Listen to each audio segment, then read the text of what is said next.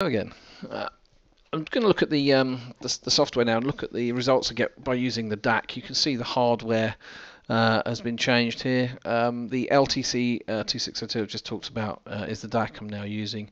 I've extended it by 2 bits using modulation, same rate as before, so it's 1 kilohertz modulation. And giving me an effective 18 bits of resolution. Some other things I've done to the firmware which are probably worth noting. The stability of the ADC or the readings I was getting from the analog to digital converter needed to be improved. The ADC, according to the datasheet, is effective to 21.5 bits. What I've done is I've masked back the ADC to 22 bits, so I'm discarding the least significant 2 bits. I've then also added 4 times oversampling, so I'm averaging readings across 4 samples, and if you recall, the ADC actually runs pretty slowly, about 3 samples a second, so the average reading is actually over quite a long period of time, about a second.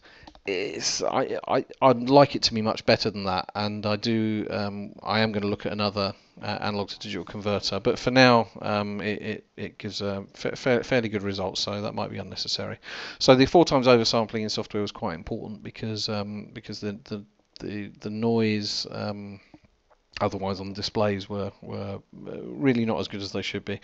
I've also improved the calibration routines because I've got much more resolution out of this. Actually, the calibration routines needed to be significantly better than they were.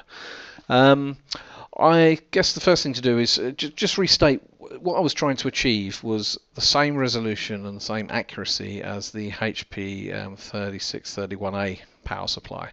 That means 1 millivolt steps on a range of 0 to 6 volts. Actually, I'm extending this to 0 to 8 volts, a range of 1 millivolt steps. And on the high voltage range, which was 0 to 30 volts, achieving 10 millivolt steps. That's essentially what the HP power supply achieves. I thought I'd take you just show you that because that's now been achieved and it works pretty well. So here we are. I talked in the previous video about the offset voltage. There is a little offset voltage when there's 0 written into the DAC. You know, we get a code offset of an output reading of 2 millivolts. I'd really like that to go down to 0. Back to the original problem with the buffer for the ADC. In order for me to achieve getting that down to 0, I think I'd have to add a negative supply, split supply. So I'm very sorely tempted to sacrifice that offset. Obviously, when you turn the output off, it brings the regulator down, and so there's nothing coming out the power supply. But when you turn it on, even if you set it to 0, you've got this 2 millivolt offset, which is just slightly annoying. However, it only exists right down at those at that level. So I'm just going to, if I set that to 1 millivolt, you'll see the yellow. Just to recap, the yellow is where it's calibrating. The blue writing is actually being read from the ADC. You can see that in here. This is the code being read out of the analog to digital converter. And that's what it translates to in terms of voltage. So if I just step those up through the sorts of ranges we're talking about, 2 millivolts, once you get above the offset voltage, everything starts to hang together properly. So here's 3 millivolts, 4 millivolts, 5 millivolts, 6 millivolts, and so on. Pretty much anything I set now all the way up to, let's just set 3.033. Let's go to 6.033, 6.987. You can see it's pretty consistent. 6.01, right up to 8 volts. 8 volts and some. I think 8100 is safe. Okay, so if you recall, if you see that resolution, we got resolution here of 1 millivolt.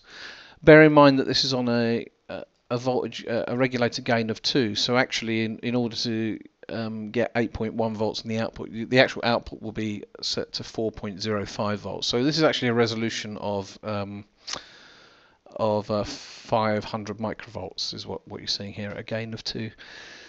And as you can see, the meter readings are very stable. Now, just to prove that, if you look here, this is the upper end of that voltage range, 8.1 volts. If you just look at the code that's being read back there, that's about 4 million codes, which is the full scale of the 18 bits there.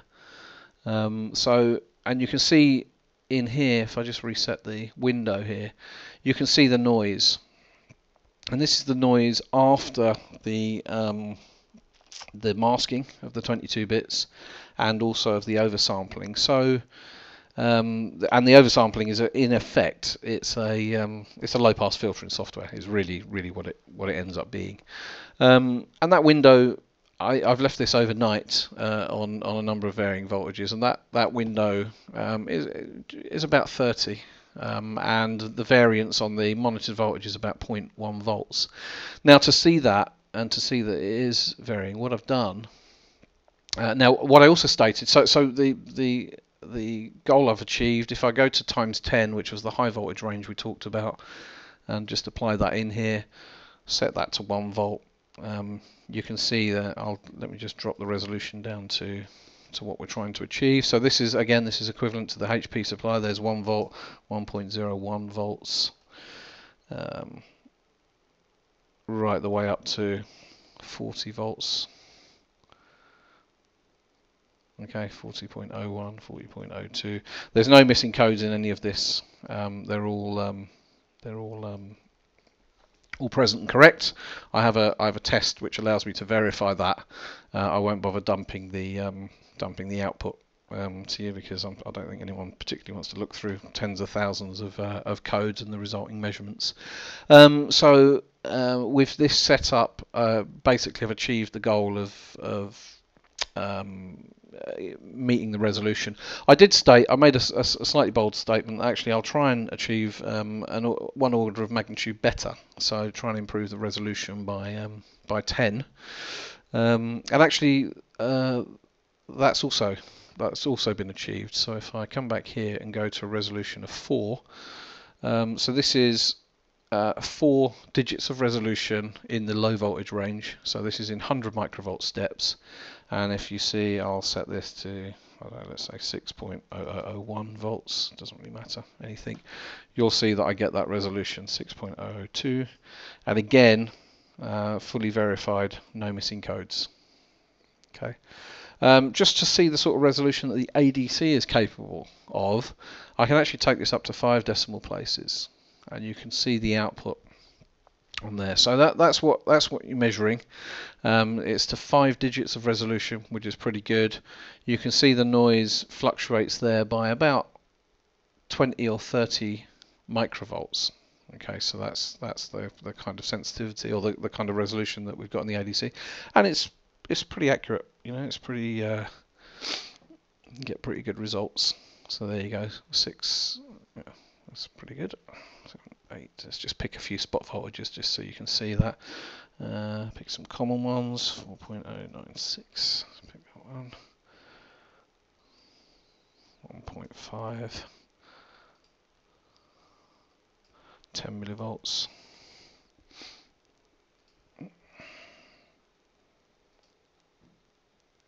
Okay, so pretty good resolution throughout the range, 1 millivolt.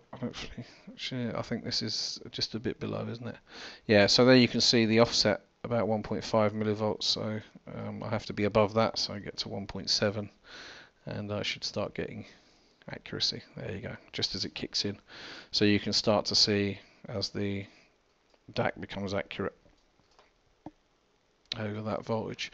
I have also verified this by, or verifying the noise levels by monitoring the output of a AA cell, just a 1.6 volts there or thereabouts, which is a nice, quiet, constant, clean-ish voltage source and measured that overnight, and the results are comparable. So I'm getting no more noise, certainly from the point of view of impacting the analog to digital readings, than I would be otherwise. Right, so that's the results so far. As you can see, I've improved and achieved the goals. I've even achieved the order of magnitude improvement over what I wanted to achieve. So everything's looking really good. I think the design is, as far as the component selection is concerned, is pretty much it. That's what you need. You need a 16-bit DAC. You need a 24-bit ADC that you trim off the ends of or the least significant bits to get rid of noise, and that gives you the range to achieve the power supply goals that I have, or the goals for the power supply that I have. All right, thanks for watching. I'll see you next time.